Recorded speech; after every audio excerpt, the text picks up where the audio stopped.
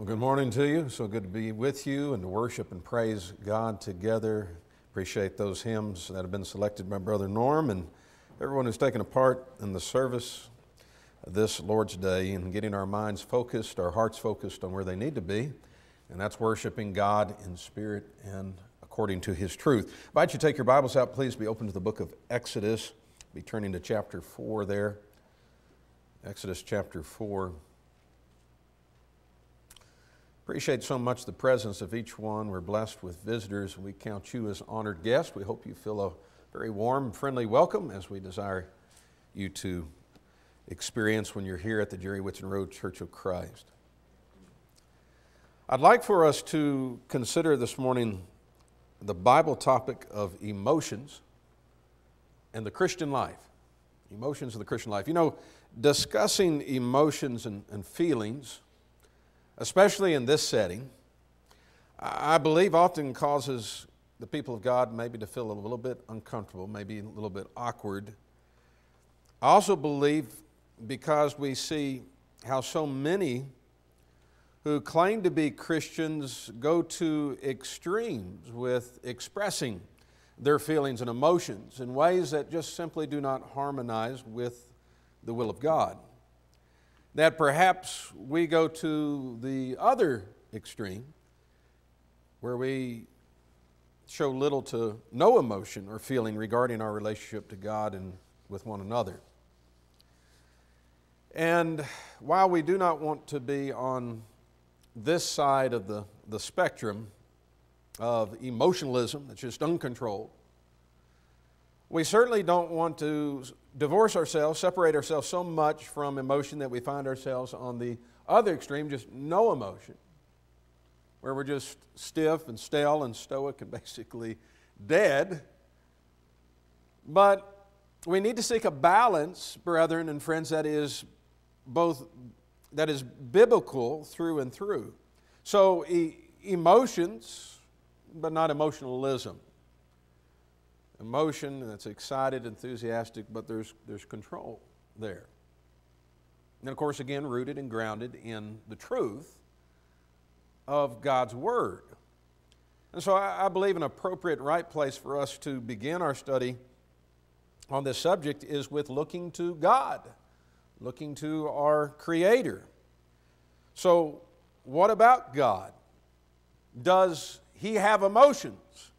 Does He have feelings? What do the Scriptures reveal to us on this subject?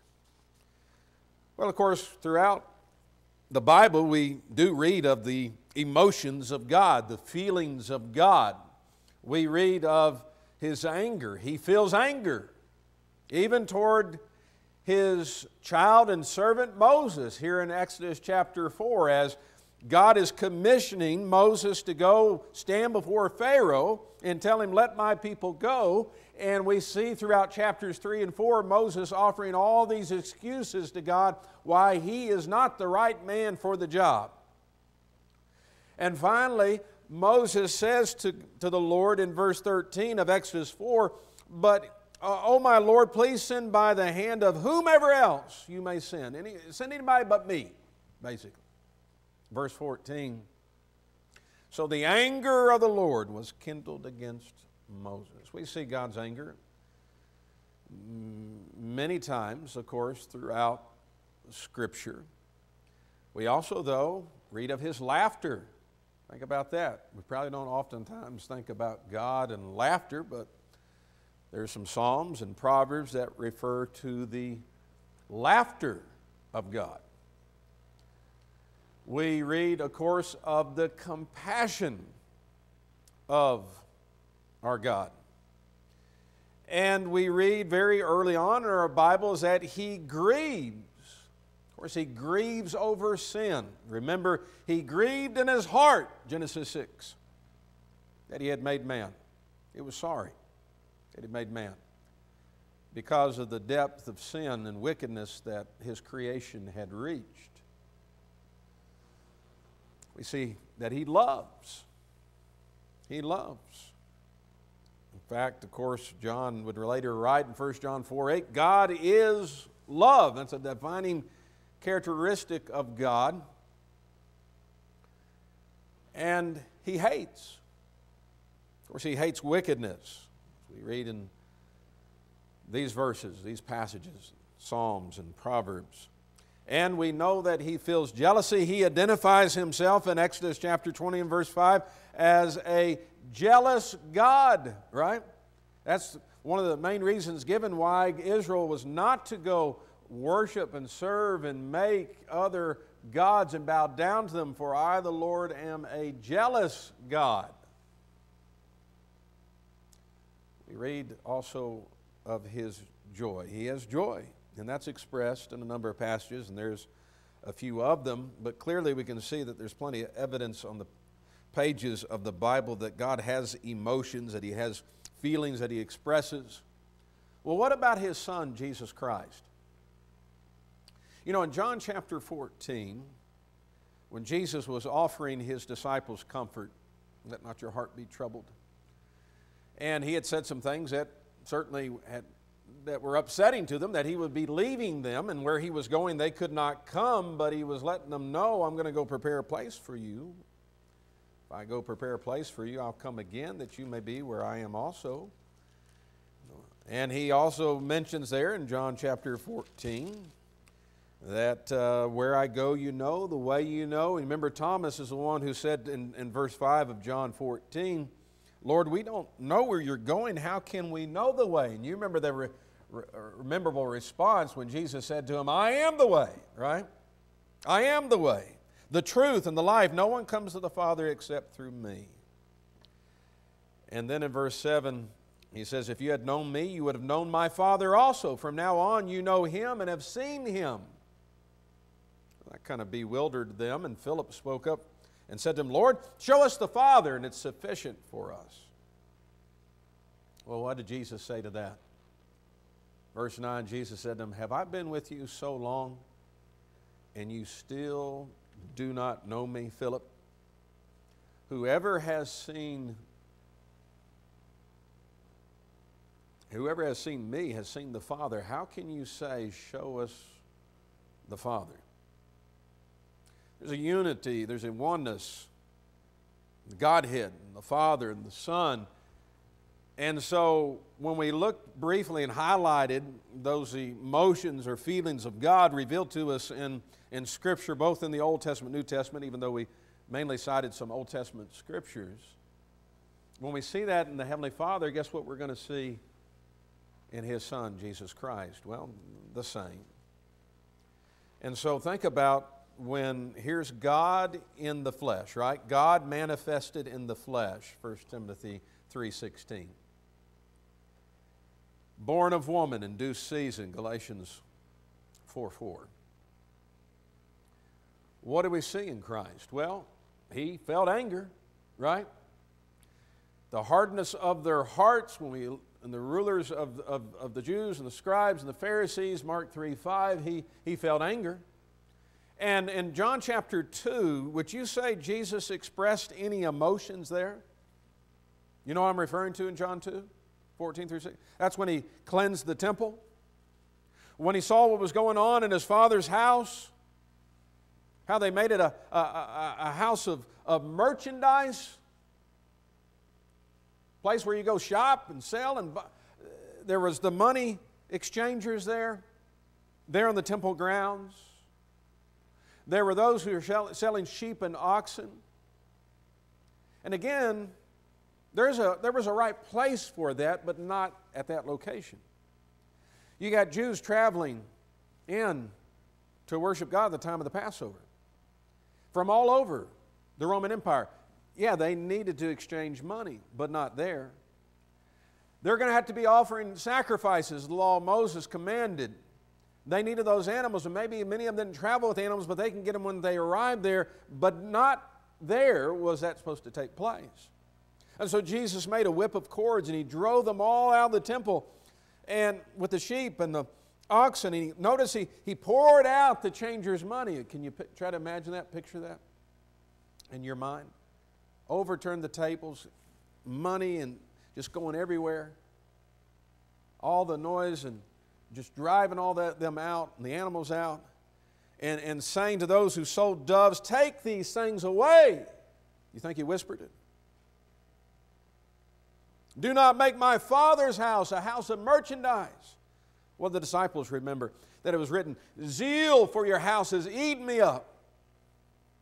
We see any emotions, you think, here in Christ? Oh, yeah. And he didn't keep them in. He expressed them. This is righteous indignation. How many times do we see his compassion, where he was moved with compassion? And it wasn't just he felt something, he had those emotions, he had those feelings, and it moved him to do something.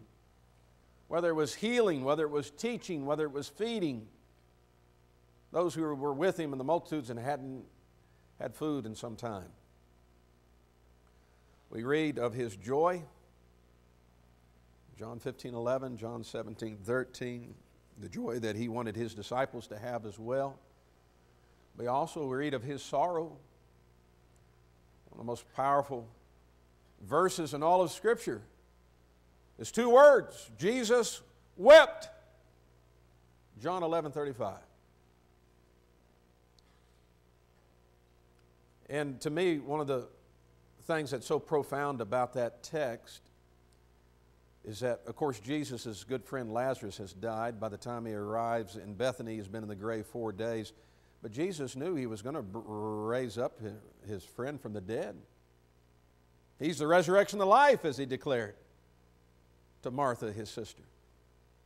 And yet, he's moved with compassion as he sees the family and the friends of the family. They're crying, they're weeping. He sees that. He's stirred in the Spirit, and Jesus wept. God in the flesh wept. Of course, he loved. In that same text, it speaks of his love for Lazarus and Mary and Martha. He loved his own till the end. John 13:1, that text where he will arise after supper, gird himself with a towel, and begin to wash his disciples' feet. Of course, he was filled with love, and he expressed that. It moved him to action. And he felt agony, as we read in Luke 22, verse 44, in the Garden of Gethsemane. Luke, the beloved physician, the doctor who wrote that gospel, and the things that Luke brings out that's unique to his gospel, speaks of the agony that Jesus had. He felt frustration. He felt frustration again with his disciples at times, with their lack of faith. Oh, you of little faith. He felt troubled. John 11:33, troubled in his spirit. John 12:27. And since he came in the flesh, guess what? When he traveled and he was weary like we get, and he felt weariness at Sychar of Samaria, sat down by the well to rest. And we see how he felt amazement. Sometimes it was at the faith, such as the centurion of Matthew 8:10. I haven't found such great faith, not even all of Israel, as he found in the centurion. Or his amazement at the unbelief of his own people that he came to, the Jews, the hardness of their heart, despite the signs and miracles and wonders that he performed. You know, there's a very good reason why all of us possess emotions and feelings. And of course, it's because we have been made in the image of Almighty God.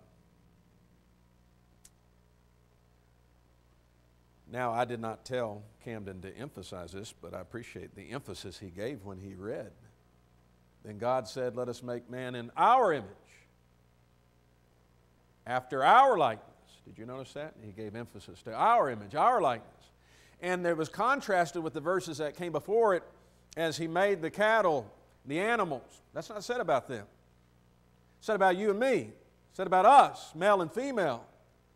So God created man in His own image, the image of God. He created him male and female. He created them.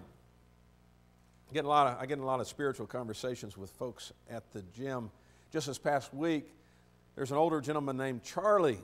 And Charlie's in his 80s, I think upper 80s. But he's very inquisitive. He said, I'm always thinking. I'm always questioning things and asking questions. I said, well, that's not a bad thing. And he likes to ask me questions. He said, come over here. I want to ask you something. So, Genesis 1 says that, or the Bible says that, let us make man in our own image. Who's the us there? So we talked about that. Said, well, that's the Hebrew word there is Elohim. And you got God the Father and God the Son and God the Spirit all involved in creation and what the New Testament says about Christ, and nothing was made that was made without Him. And so we talked about that. And he said, well, what does that mean in our image? I said, well, one of the first things that comes to my mind, Charlie, is that God is spirit. He's not flesh, the Bible says. God has given us a spirit. Ecclesiastes 12:7 says when we die, our spirit returns to God who gave it. We got an eternal soul or spirit that He's given us. And I said beyond that, the Bible makes a distinction between us and everything else God created. And that we can reason and think, making decisions and free will, and that God has given us, and we have emotions and feelings, and I talked about that. And so, certainly we should not divorce or separate ourselves just altogether, and even when we come for worship and living our lives from what God has given us, and we look at God and we see Him expressing this. We look to the Son, and we're to be like the Son, and we see Him expressing these emotions and feelings during His earthly ministry. It's just that the balance is, of course, always being rooted and grounded in the truth of God's Word. Not out of control, but within the parameters of what we find in Scripture. The Apostle Paul serves as a wonderful example, I believe, to illustrate this truth, this point. You consider the emotions, the feelings of Paul. He writes in the second epistle to the Corinthian church that he felt concern. In that chapter, back around verse 22 of 2 Corinthians 11, he begins to kind of chronicle, highlight a number of the trials that he had gone through as a preacher, as an apostle of Christ, the sufferings. But it's interesting when he talks about the stonings, the beatings, the shipwrecks, all the different dangers and trials. You get to verse 28 and he says, besides the other things, what comes upon me daily? What comes upon me each and every single day? My deep concern for all the churches. My deep concern. He felt concerned. And sometimes I make that distinction when we talk about the subject of worry and anxiety. God says don't do that. Jesus says don't do that. But I think it's right and proper to have concern about things. Okay? Don't be filled with anxiety. Don't be anxious for anything, the Bible tells us, Philippians 4:6. But it's right and proper if we care about other people. And Paul cared for his brethren in every place. Every day he was concerned for them. But guess what he did for them as well? He prayed for all those brethren in every place. He prayed for their spiritual faithfulness and growth. But also in the very next verse, what did he feel? He felt indignation. He felt indignation. Who is weak, and I'm not weak? Who is made to stumble, and I do not burn with indignation? The New King James Version reads. Maybe yours reads a little differently. Well, that's that righteous indignation, again, that we spoke of with Jesus in John chapter 2 when He cleansed the temple. Indignation. Anger. He felt fear. 1 Corinthians chapter 2, verse 3, when he came to Corinth, that corrupt city, he says, I was with you in much fear and trembling. That's where the Lord would strengthen him in Acts 18. Appeared to Paul in a vision. Do not be afraid. Do not keep silent, for I'm with you. That harmonizes well with what he wrote to them in 1 Corinthians 2:3, that he had fear, trembling. He felt joy. Even, by the way, Philippians, while he was in prison, that's where he was when he sent that epistle. And over in those 4 chapters, he talks about joy and rejoicing, and rejoice always, right? Speaks of his joy.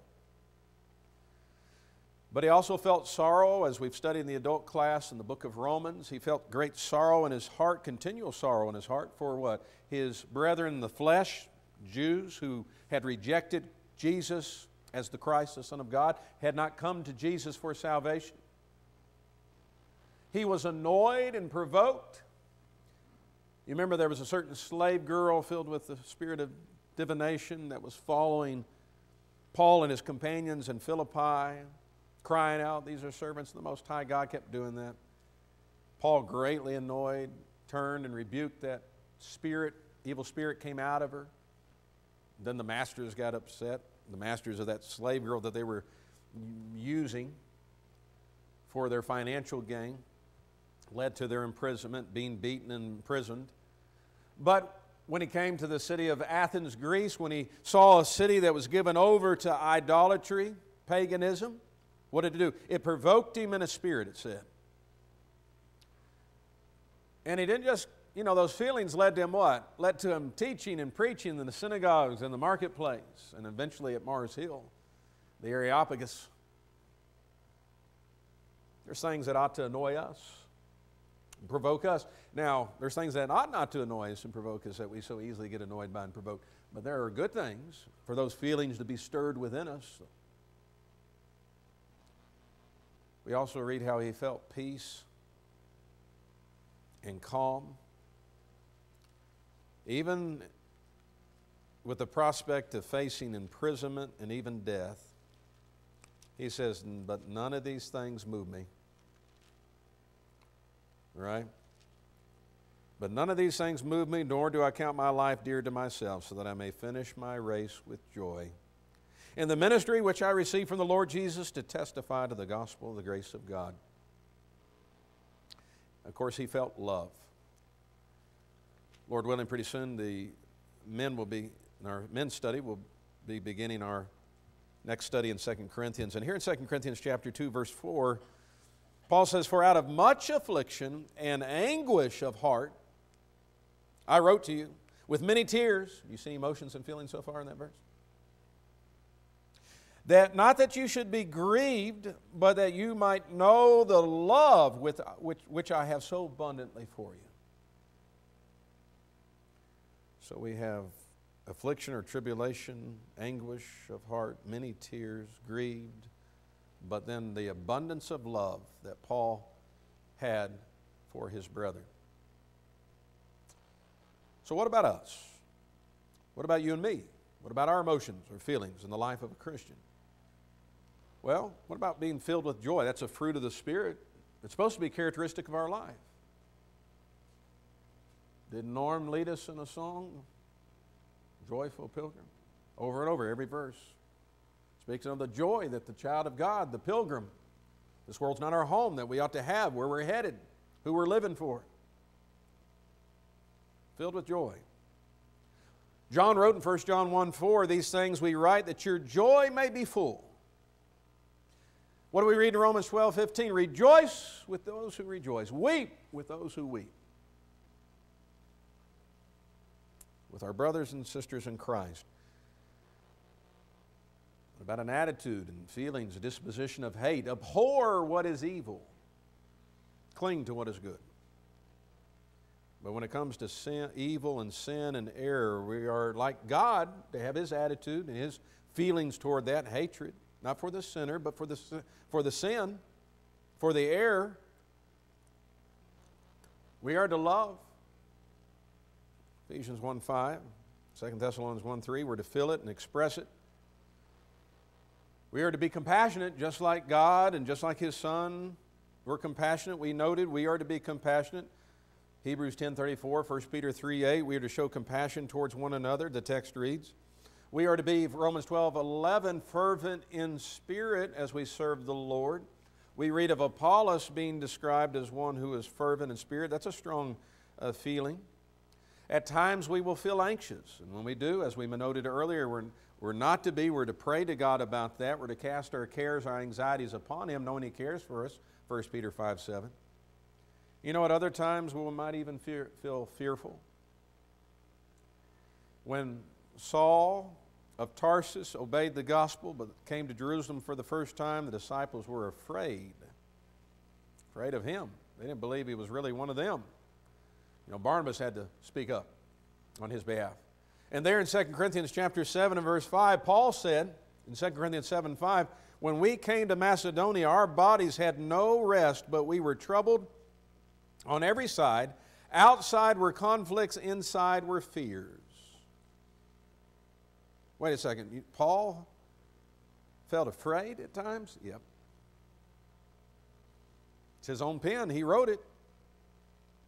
I did, you didn't. Text says it. He says, outside were conflicts, inside of us were fears.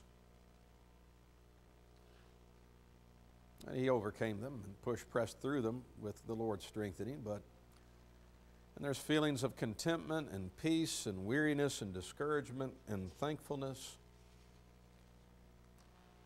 So what sort of emotions ought Christians to show on a regular basis in our lives? Well, we noted one already, but joy. But let's hit some specific areas. There in Acts 8 and verse 39, we ought to have joy in our conversion. After Philip preached the gospel, preached Jesus to the Ethiopian eunuch, he understood it, was ready to obey what he heard and believed. He was baptized into Christ, came up out of the water. He went on his way what? Rejoicing. Why? His sins had been washed away. He had received salvation. He was a child of God. He had the hope of heaven. He was no longer lost and dead in his trespasses and sins. Or as Jesus speaks of throughout Luke chapter 15, when one sinner repents, what happens? The angels rejoice. Heaven rejoices. We rejoice here on earth when one sinner is restored unto faithfulness unto God. When we assemble to worship God with the saints, Psalm 122 verse 1, David said, I was glad when they said to me, let us go into the house of the Lord. We should be glad every time we have the opportunity to come here and other places to assemble with God's people to worship. Joyful to praise God when we sing. Is anyone cheerful? James said what? Let him sing psalms, right? James 5:13. Should we be joyful when we give? God loves a cheerful giver, 2 Corinthians 9:7. And even joyful in our tribulation, 2 Corinthians 7 verse 4. We should have sorrow, though, when we repent, because godly sorrow produces repentance leading to salvation, not to be regretted, 2 Corinthians 7:10. Remember the tax collector, the publican who went up to the temple to pray, beat his breast, oh, God, be merciful to me, a sinner. There's joy, and it's appropriate in many settings and situations, but when we sin, there ought not to be any joy. There ought to be sorrow, godly sorrow. We are to be zealous for good works. Again, we can't divorce ourselves from just emotions when it comes to being zealous. Not out of control. But you know, that's the same root word as fervent, being fervent in spirit earlier, Romans 12:11. And it means to be hot, to boil, to have warm, watch it now, feelings. To have warm feelings. We're to have anger towards sin. Be angry and do not sin. Do not let the sun go down on your wrath, Ephesians 4:26. You remember what we said about Paul? He says, if someone's made to stumble, I burn with indignation, 2 Corinthians 11:29. As we pointed out earlier in Romans 12:15, we're to weep for those who are suffering. We are to sympathize and, if possible, empathize with them if we've gone through something similar in our life. We're members of one another. We're connected. We share in the ups and the downs, the joys and the sorrows of one another in the body of Christ. The hatred that we're to have for sin and error. as our Heavenly Father and our Savior does. The love that we are to have in our hearts and to be expressed in words and actions towards our brethren, be kindly affectionate to one another with brotherly love. And think about even an emotional response that's appropriate to God's Word. It's living and it's powerful and it's sharper than any two-edged sword. And what does it do? It pierces even to the division of soul and marrow, and is a discerner of the thoughts and intents of the heart. Have you ever been moved to tears by God's Word? I know that you have. Many of you have. Maybe all of us, hopefully, at some point in time, and maybe we're not criers, but maybe our eyes fill with tears, or it moves us to emotion. And I don't think that's a wrong thing. I think that's a good thing when it comes to the powerful Word of God. When you read about what they did to Jesus, the crucifixion, what He went through, I think there's a problem if we're not moved to any kind of feeling or emotion about that. Our feelings of guilt, that's appropriate. Well, don't make me feel guilty. Well, if we're in sin, following error, we need to feel guilty about that and no longer do that. God's Word, feeling hopeful or feeling dread and fear, feeling grateful, feeling motivated, feeling comfort and a peacefulness. But let us understand and be accepting to the truth that emotions and feelings are God-given. Let us avoid extremes and seek balance in regard to our emotions that are biblically sound. You know, as with any other biblical subject, search the Scriptures to find the truth and then uphold that truth in our lives. You know, while truth is certainly not determined by our feelings, we indeed ought to feel very strongly about the truth as revealed in the Word of God and then hold fast to it. We walk by faith, not by feelings. 2 Corinthians 5:7. We do not base our faith in Jesus Christ upon our feelings, but upon the Word of God that's been revealed, Romans 10:17. However, we must recognize this in the important and godly role that emotions have in the life of a child of God, of all New Testament Christians. And if you're not yet a New Testament Christian but lost in sin, then, dear friend, you need to feel guilt and you need to feel sorrow, godly sorrow for your sins. Be cut to the heart as those on the day of Pentecost were when they heard the truth of the gospel, Acts 2:37. Men and brethren, what shall we do? And then believe. Believe that Jesus is the Christ, the Son of God. Be willing to repent of your sins. Be willing to confess your faith in Him, the Lord Jesus. Believe in your heart God raised Him from the dead. Be willing to come forward and be baptized into Christ for the remission of your sins. And then you, like the Ethiopian eunuch, can go on your way rejoicing and praising God and growing in your love for Him, your faith and knowledge of Him, and telling others about the salvation that's only found in Him. If you are a child of God but there's sin in your life, then feel godly sorrow about that and turn back to God. If you're subject to the Lord's invitation, let it be known as we stand and as we sing.